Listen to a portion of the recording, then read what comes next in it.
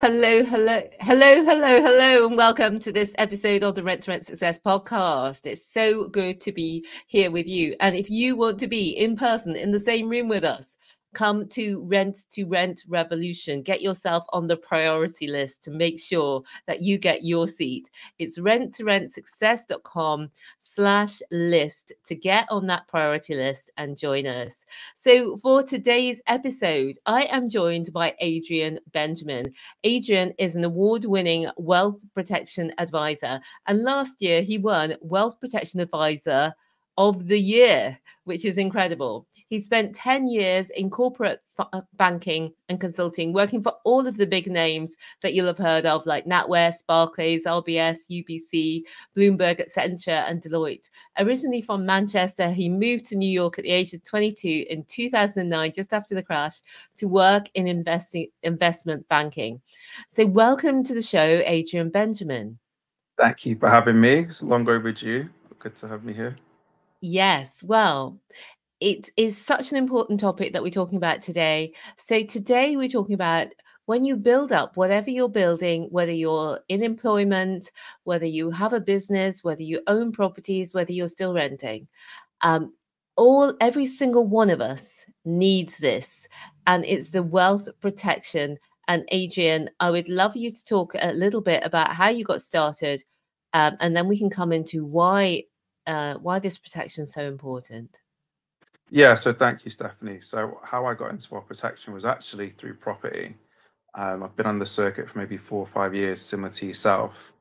And when I was studying to be a mortgage advisor, there was a module about insurance and the importance of it. And I was just thinking, when I set up my own property sourcing company, all the clients would say the same three things. They want the cash flow from the property, the capital appreciation, and then the third thing is to pass it on to their children. No one knows how to do the third thing, like at all, and people might think they have things set up, but you need to speak to specialists to make sure that happens. So really through property, to be honest, and I think I found, a gap in the market where it doesn't matter if your, portfolio is small or large, or you're just starting in property altogether, you need to have these things in place. And there's so many different products that we'll get into that can help people. And, wealth protection is for everyone. It's not just for rich people as well. Yeah, absolutely. So I wanted to talk about, you've already touched on it a little bit. Why is financial protection important? It's your ability to gain an income. So there's different parts of financial protection. So short term, if you're off sick, whether you're employed or self-employed, your savings are going to stop at some point. So there's a product called income protection. That's probably one of the most important things, because even if you can't work for any medical reason, you're still getting income, which means you can still pay your bills and maintain your lifestyle. That's one of the foundations of wealth protection. There's a product called critical illness. So if you were unfortunate to get a critical illness such as cancer, heart attack, or stroke, to name a few, again, you're going to be out of work for a period of time. Work might be sympathetic if you're employed and maybe give you, paid time off. But again, that stops at some point, and you don't want to have that stress of finances. So that's the second one. And the final one, passing on generational wealth to your family is, life insurance, really straightforward, a term or an amount that you feel fit for your family, you can do that. So if you want to say, I want to pass on X amount to my family, and we're going to use that money to make sure my children have residential property, and they can have, or help them with a buy-to-let portfolio, that's what that product is for. So I think that's really, really important for people in property. Yeah, totally. And anybody who's had a loved one die knows the nightmare of going through probate. Probate is where people decide, well, the government basically decides what's going to happen with the money that's been left behind. And the basis of that is a will. But again, a lot of people don't have a will, or their will is not appropriate for their circumstances. So I think it would be good to cover all three of those, Adrian. So start with the one that you think is the most important out of the three areas. There's actually a fourth, sorry, private medical. So again, we're talking about wealth and money, but to be healthy is really important. I have a lot of family members that work for the NHS, and the NHS is amazing, but especially in London, it's like at capacity. So with private medical, if you can afford it, you're actually helping the NHS by taking yourself out of the queue. Yeah. And with private medical, you just get seen a lot quicker. So again, it's a bit cliche, health is wealth. But even me personally, my mum told me to get private medical when I was 25. I was like, nope, I'm healthy. I don't need it. I'm invincible, blah, blah, blah. And then cut a very long story short, I had a pain in the back of my eye, which we didn't know what was going on. We saw a optician on a Sunday. I passed all the visual tests, but the pain was still there. Then the next day, I saw a top consultant in Manchester. Again, passed all the visual tests. I just said to my mum, look, I know there's something wrong. Like, can I get a head scan just so we can double check? So we went private, got a head scan, and basically I had a cyst pressing on my optic nerve. And he said, you need to have surgery tomorrow. So for Wow. me, my real life experience of, I don't know how long that thing had been there. It was painful. I didn't have private medical insurance at the time, so having a procedure on your eye is very expensive. It costs 20,000, but I'm lucky that we're in a position where we can pay for that, and it's not an issue. But I know for a lot of people that might not be the case where they can do that. So from then, it doesn't matter if private medical is like £500 a month, like I'm paying it, because when you're in that situation where, is it cancer? We're seeing all these specialists and they don't know what's wrong with me. It's a very scary thing. We didn't know what was going on. And to be treated, that following day by a top specialist in Manchester, it's, I'm a very big advocate of it. The money thing we'll get to, but just staying alive and being seen on time. So even the NHS, there's probably still a backlog from COVID with, there's so many people to get through. And like I said before, if you're able to take yourself out of the queue, you're actually helping the NHS. It's not, being in competition with them. So yeah, me having that experience at 25, I'm just a very big advocate of private medical, being seen quicker. You get to see who you get seen by. If I want to see someone in Manchester, London, wherever in the UK, I can do so. Whereas the NHS is great, but you're going to have to wait. And if you miss that appointment, you're going to keep waiting. And there's, probably thousands of people each year where if they just got seen a little bit earlier, maybe the situation isn't as severe, or, worst case scenario, they'd actually still be here. So I'm a very big advocate of private medical for everyone. Yeah, absolutely. I mean, we all love the NHS, but it's so hugely under-resourced now, and it's just going to continue to get worse as the demands on it increase. Yeah. So yeah, what a great story. So we've got the 4 areas. Do you want to just recap them for us? Yeah. So for me, private medical keeps you alive. That's really important. Income protection. So if you can't work for any medical condition, so let's say you've got a bad back, you're suffering with stress or anxiety, those are things that are more, open now. People have more awareness of it. So it's not a deal breaker where, if you have, depression or anxiety, it's going to be a no from the insurance provider. You can still get cover.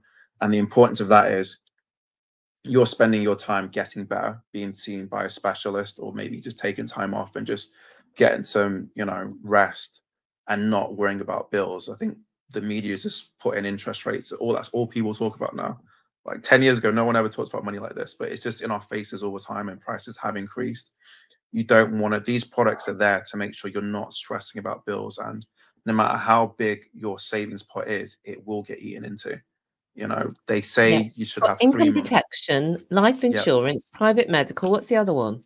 Critical illness cover is the other one. Critical illness cover. Yeah. So we talked about private medical, which is super important and really saved you when you had that cyst on your eye, because who knows where that could have gone to. Blindness. Is that something that possibly could have been fatal? Don't know if you Yeah, had it. it's when he showed me the head scan, it was literally my whole head. He's like, you need to be operated tomorrow. And then just see my mum start crying. I was scared, and then it was my dad's face of, he doesn't really react to anything, he's proper old school. And then seeing him like worried, I was like, oh, okay, this is proper serious. But again, my mum, she was part of the NHS. She researched all the consultants across the whole UK. So we had the best one in Dr. Barlow, who I'm, indebted to forever. And he made sure everything was really easy and simple. And like I said, the next day it's just finished, and I can go on as normal. So I'm very, very grateful, or NHS as well. seeing great people, but the people at the hospital in Manchester, like, literally probably saved my life. So yeah, I'm a very big fan of it. And it, like you said, Stephanie, it's scary when you don't know what's wrong with you and you're seeing specialists who are, the top of their field, and they don't know. It's horrible. So my heart goes to anyone who's actually going through stuff and they're still waiting or they don't know. So that's why it's important.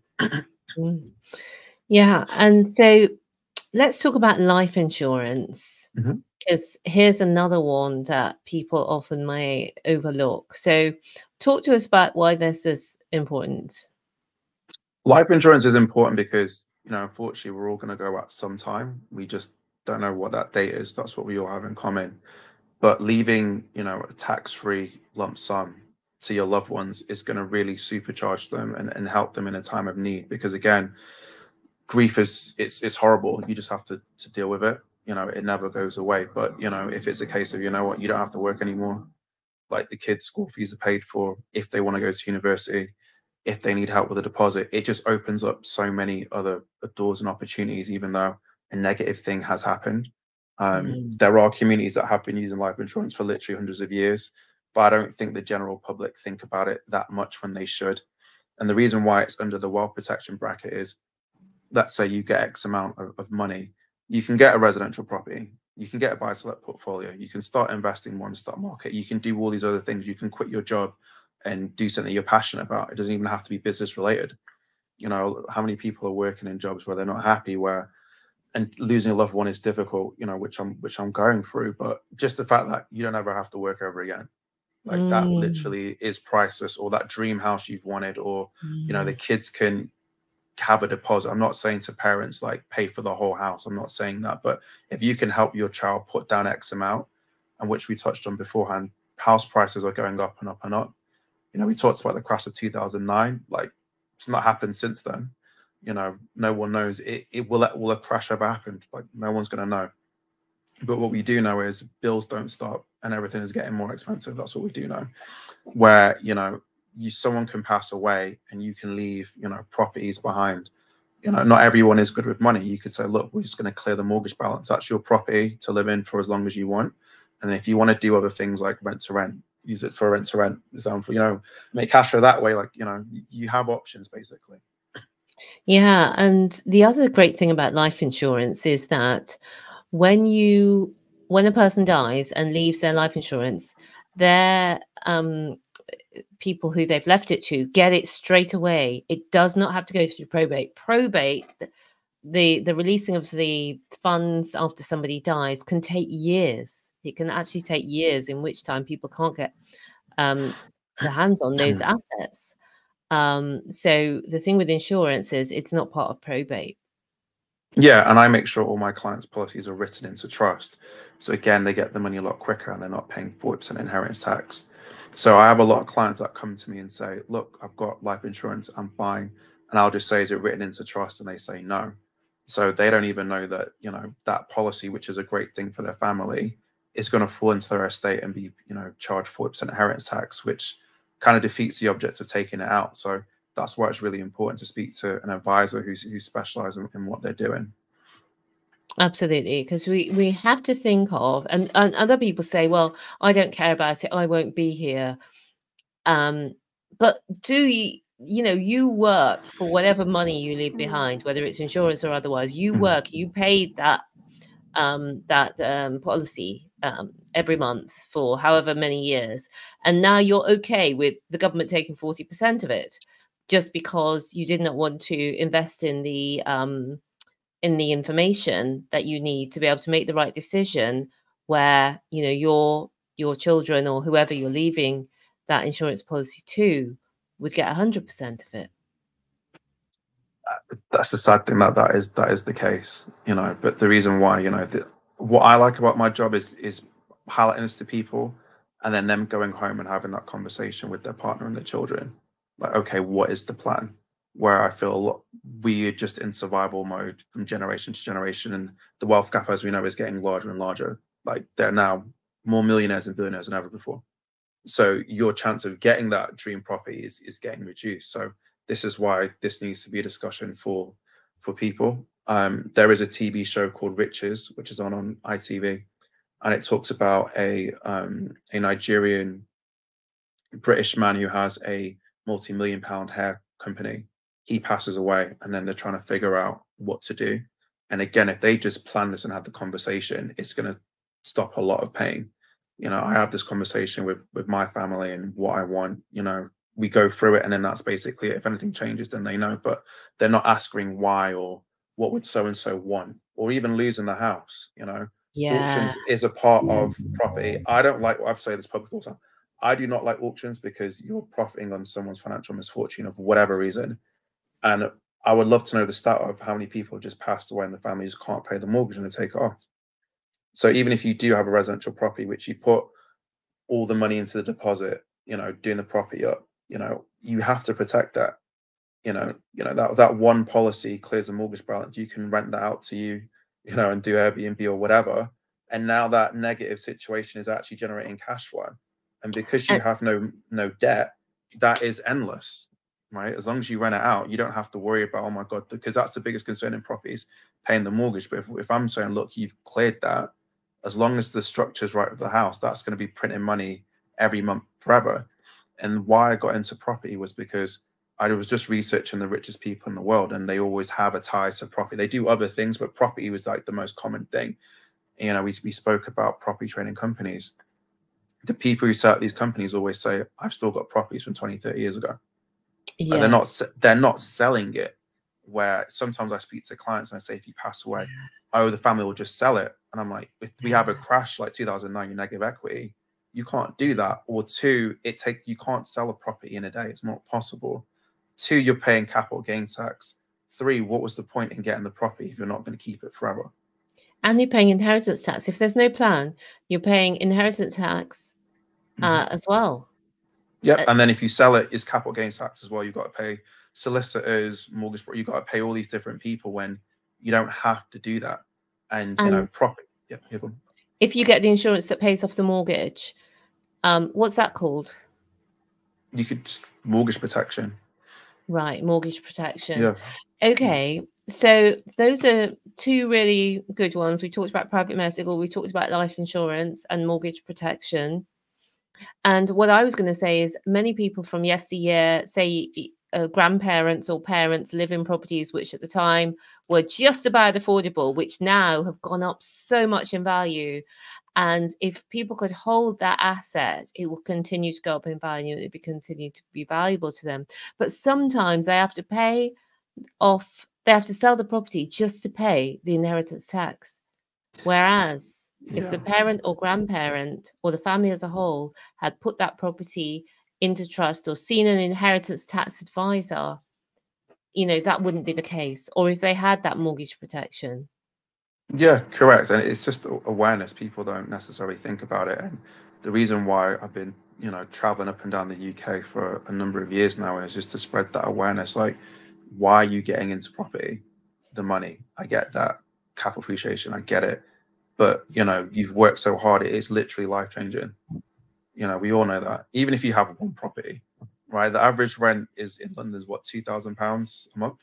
The average one, not even a good property. So that's £24,000 a month. I mean, a year, sorry, that asset is generating. So, you know, 10 years time. So even if you have small children, that asset can fund them, you know, whatever they want to do. If they want to go to university, if they want their own residential, you know, that's a nice deposit. It only took a year to get it, right? And we're looking at it from the eyes of, you don't have to worry about the mortgage company. Like, once it's paid off, that's it. You never have to worry about them saying, oh, you owe us X amount, and them charging you all these interest rates that people are getting scared of. That only affects you if you have a mortgage. If you pay it off, then that doesn't affect you. You get in the cash flow every month. Yeah. Yeah. No, totally. And so important to at least put thought into it. I know a lot of people feel it's so complicated that they don't want to think about it. But that's where investing a small amount of money to actually get the expert advice can save you thousands, if not tens of thousands, if not hundreds of thousands. And in some cases, depending on the size of your portfolio, which it's easy to have a multi-million-pound property portfolio these days, it could even save you millions. So yeah, and you're right. And the way insurance works is the older you are, the more it's going to cost you, even if you're perfectly healthy. That it's very cliche, but if you just get it done now, it's just going to save you a lot of aggro in the long run. So if anything happens to you medically, I make sure my clients are medically underwritten. That can affect the price of the policy, or they might say no to you.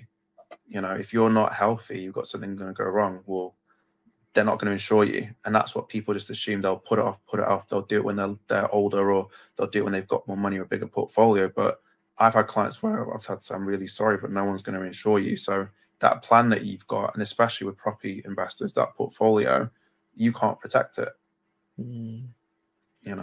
But it's also a case of not just the product, but the reason why I like my job is having that conversation of different generations, because that first conversation is everything's not going to get covered. People are going to have different points of view.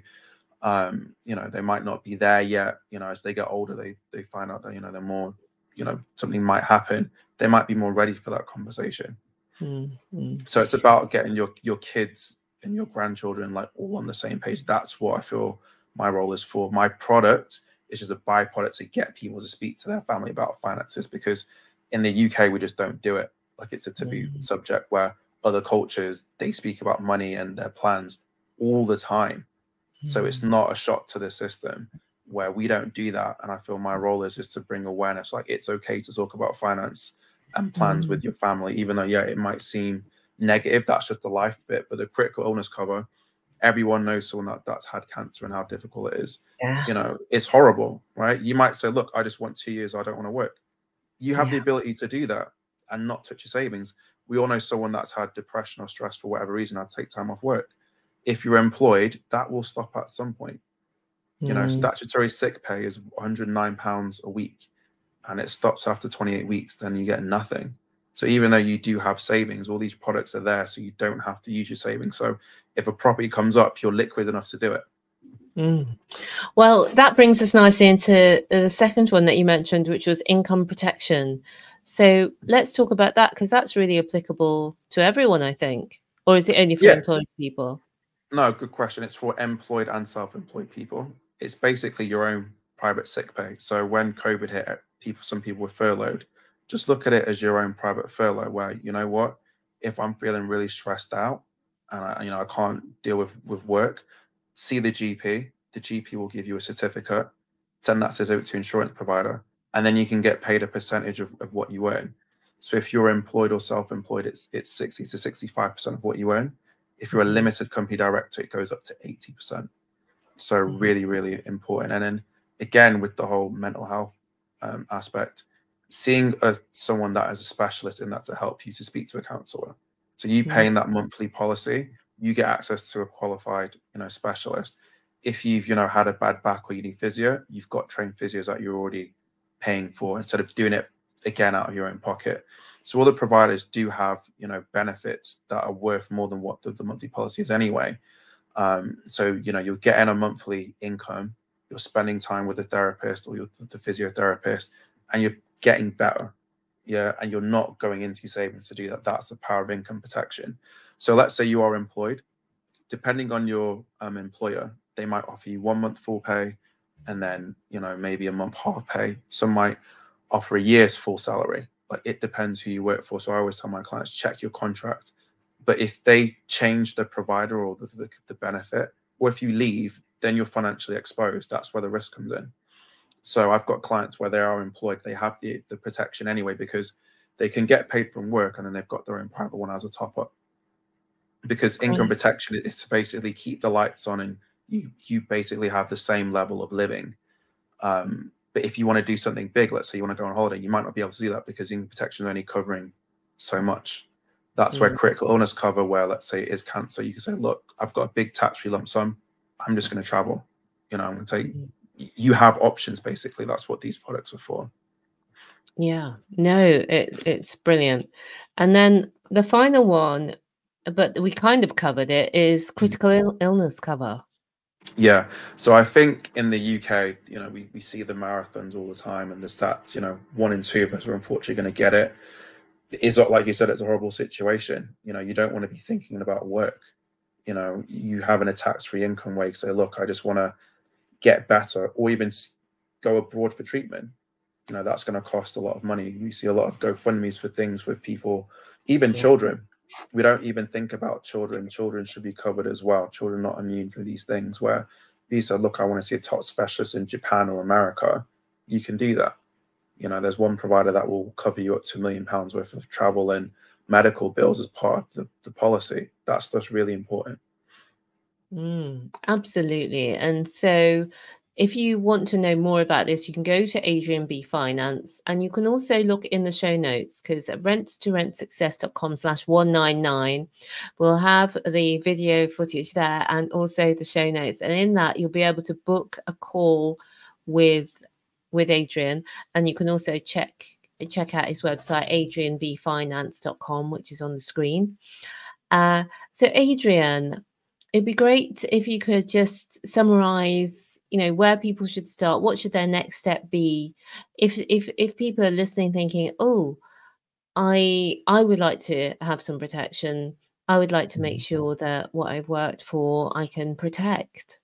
I actually have a YouTube channel as well, Adrian B Finance, and that breaks down all the different products. So if it does seem a bit much, I've managed to get everything in. Videos are only like 30 seconds to a minute. So it could be like, why do you need a trust? Why should property people get protection? What is family income benefit? Which is basically giving your family a monthly income if you're not here.